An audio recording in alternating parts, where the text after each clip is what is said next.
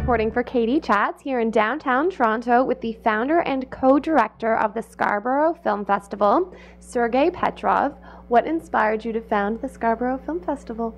Hi, Katie. Thank you very much, first of all. So there are many inspirations to kind of start this festival going, and many people ask that question. And there's no particular story in terms of some fun story, you know, but there are, again, many different reasons. Most of our team, myself, we used to live in Scarborough, or some of the people continue to live in Scarborough, and there's really nothing, not nothing, there are things going on, but we want to kind of enhance the culture for outside of downtown. As you might know, there are over 70 film festivals in GTA. 99% are held downtown.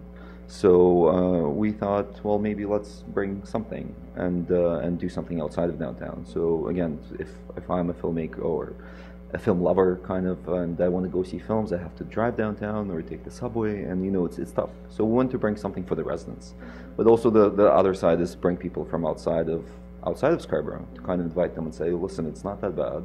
I mean, sometimes it's perceived as not the best neighborhood of GTA. So definitely it's kind of show the best side of Scarborough. And we feature some of the Scarborough filmmakers, and we'll talk about the programming maybe a bit. But yeah, so that's one of them. And how has the Scarborough community been embracing the festival, even though it's its first year, but how have they been embracing it so far? So far, so good. I mean, people get surprised. Just talked to someone a few seconds ago, and they're like, "Wow, there's a film festival." Yes, it's our first year, and it's exciting. Some people email and actually say, "Oh, we wanted to start it 6-7 years ago, and good for you that you actually started it." And people get surprised because why is it? And they don't get it. Is it films about Scarborough? Is it Scarborough filmmakers? What is it? So it's definitely justifying or explaining that it's just our motto is watch great films. So yeah, it's been an interesting road leading up, and especially when we started calling sponsors. There's a film festival. Do you want to support? Oh, we didn't know there's a film festival. It's like, well, there is no film festival, but please support it. So there will be. Yeah. And tell me a little bit more about the programming and what we can expect to see shown at the festival. Sure. So we have amazing lineup. We love it. So it was a small team choosing the films. We had over 300 submissions in our first year, which is kind of a lot for first-time film festival. And we went also and looked at other film festivals. Went to other film festivals, looked at what they had, asked to filmmakers to send us screeners, and then kind of choose that way. So what you can expect is 9 features and 8 short films. All features are premieres. So in terms of they haven't played in Ontario or Canada or North America, or it's world premieres, couple of world premieres. Short films, we have also a couple of premieres and a couple of people like Scarborough filmmakers. They were shown in Toronto, but we just wanted to kind of highlight them once again and bring them to the festival. So yeah, we have films from France, and we have films from Iran, and then we have films from Russia, and we have films from Estonia, Algeria, USA, Australia. So it's a diverse lineup, and we obviously kind of took note of how diverse Toronto is, the most diverse city in the world culturally. And we want to kind of say, listen, we want to play something for everyone. We have a couple of films from India as well. So the opening film is a French-Estonian film. It's A Lady in Paris. It stars this amazing French actress, Jeanne Moreau. And it's our opening. It's a sweet, romantic, lyrical kind of comedy drama. The closing night film is Iranian-French co-production, A Respectable Family. It played at the Vancouver International Film Festival. It played at Cannes. It played. It's a really political thriller kind of based on his family, and it speaks to the right of freedom of speech. There's different layers of films. Yeah. And you have an amazing jury on board with the film festival, including Sad Sutherland, who's a very respected filmmaker here in Canada, and some anchors from CTV. Tell me a little bit about how you got them on board with your festival. So it's just people were excited when some people were not sure. What is this? Are you going to show some kind of weird films? They weren't sure what the programming is going to be, because we approached even from volunteers or staff or the jury. The jury in particular, Sads is originally from Scarborough. He's a Scarborough native filmmaker, and we got lucky with all of them. We have 5 juries. They would select the in-competition films. We have 3 awards: Best Film Festival Grand Prix, Best Director, and Best Cinematography. So SUDS, yeah, amazing. We have Karen Bruce, who's in this Director of Membership at the Academy of Motion Picture and Television in Canada. And we have Eli Glasner, we have Mohit, we have Deanna Wong from Real Canada. So they kind of came together. We got lucky. I don't know, it's hard to explain. And same with, again, the jury, the sponsors. It's just people believed in the idea and they wanted to help. Yeah.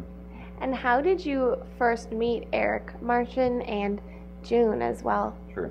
So June, who's the co-director of the festival, and we met while working at another film festival here in Toronto. So and yeah, we kind of said, well, she's from Scarborough as well. She's like, okay, yeah, I would love to, and we kind of clicked and we moved forward. And Eric, we both graduated from Centennial College, but different years. So I went to the graduating year that he was graduating. And I was introduced by one of the professors saying, oh, by the way, this guy's starting a film festival, this guy loves film, and he does reviews, maybe there's something. So I said, okay, yeah, maybe. And it was just maybe over a year ago, or yeah, over a year ago. So, and yeah, he said, yeah, I would love to. And his knowledge, I met him, his knowledge on film is just, wow. And not just the filmmakers, but he knows the distributors, where it's who's buying, who's selling. So it was a pleasure to work with them, and to have this. It's a shame they're not here, because it's actually a team effort, definitely. So it's yeah. And what are your goals for the festival in the future in terms of branching out and also affecting the Scarborough community? Good question. It's hard to look past. The festival is next week, so it's hard to look past that. But the hope is definitely to keep growing. For me, the festival, I mean, again, there are different reasons why I got involved and started, but it was based for me on the Tribeca Film Festival idea. So when Robert De Niro came in after 9/11, he said, how about we revitalize the area of Tribeca, which got suffered from 9/11, it was so close, plus it was a really looked down part of Manhattan Island. So he said, let's bring something positive. Let's invite tourists. Let's give something the residents to watch. And in 10 years, it became the top 5 film festivals in the world. So it's attended over 500,000 people come, and it's amazing films. And so the idea for me is kind of similar. So obviously, we don't know how it's gonna unfold. And yeah, just again, our motto is watch great films. So through those films, we definitely hope to bring tourists and support the Scarborough and support the Scarborough filmmakers and whatnot. So. And where's the best place to find out more information online? How do we buy tickets? And can you tell me the exact dates where we can catch the festival? Sure. So the festival is happening June 4th to the 6th, June 4th to the 9th, 2013. So Tuesday to Sunday. You can visit us on no one says that anymore, www.scarboroughfilmfestival.com. You can find us on Facebook and Twitter, Scarborough FF on Twitter. And we'll give you the whole schedule, the whole lineup. We're at the Fox Theatre, which is Queen Street East, and we're at the U of T Scarborough campus, which is at Morningside and Ellesmere. So we have 2 venues, really exciting. It's so much to see in those few days. It's a small festival, but again, we try to kind of fit as much possible as in. So yeah, definitely visit us online. Tickets-wise, you can pre-buy in advance online, or you can buy at the door. So yeah. Thank you so much. Congratulations on such an ambitious initiative, and I wish you the best of luck this year and in years to come. Thank you, Katie. Yeah, and we hope to see you and your audiences at the festival as well, and kind of so they experience it as well. Thank you. I'm Katie Uhlmann reporting for Katie Chats here in downtown Toronto.